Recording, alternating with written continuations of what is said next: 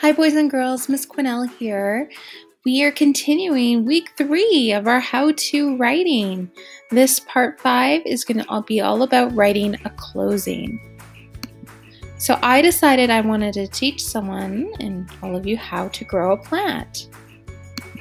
I did my introduction where I hooked the reader, I introduced the topic, and I listed the materials needed. I listed all the steps and I used transitional words at the beginning of my sentences to make sure I had kind of good flow, and so it made sense as well. And I also shared my how-to writing with somebody so they could follow the steps. And I made sure to go back and add details that I needed so they could follow the steps correctly. So I had 4 steps in total for my particular task. Some of you had less, some of you had more. Now we're going to focus on our closing. So this is the last part of your writing. This is where you wrap it all up. And for how-to writing, sometimes it's a good idea to ask a question or tell a hope.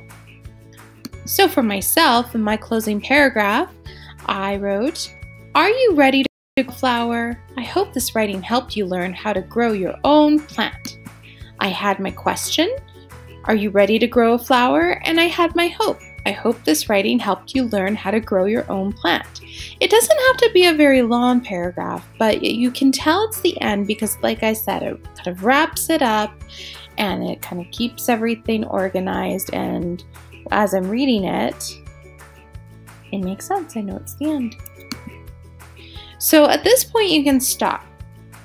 So it's up to you how you want to do your activities this week. You can either maybe just watch the video today and start your closing tomorrow and do the rest throughout the week. Or maybe you feel comfortable watching the video and then start writing your closing. That's really up to you. Attached to this assignment is 2 Google Docs. You can see there's one you can print and you just need to print it off and then you can use your own printing right on it, or you can type directly into the Google Docs. It's up to you how you want to do it, and you can also just write it on your own piece of paper as well. So the next part of our how-to writing will be kind of putting it all together, and I will speak more to that later.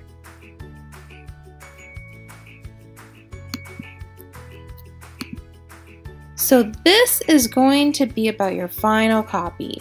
Writers typically do not just hand in the very first copy they write. They often need to go back, make changes and revisions, and make sure it makes sense, use checklists. And this is what we've been doing the past few weeks. You've done this already. So all you're doing now is just kind of putting it together so it's more organized. So you're going to have revised your work. Like I said, you've been doing that the last few weeks. And you can decide how you want to present your work. I have an idea here of if you just want to type it directly into a Google Doc, you'll see it's attached to this assignment. If you want to do your own printing, you can print it off and write directly on it, or you could do it on your own piece of paper. Some of you have asked me questions about other ways you can present it, and I know the other grade 2 teachers and I want you to get creative if you want to go and do that kind of thing. You can make a Google slide. I know you've done several of those this year.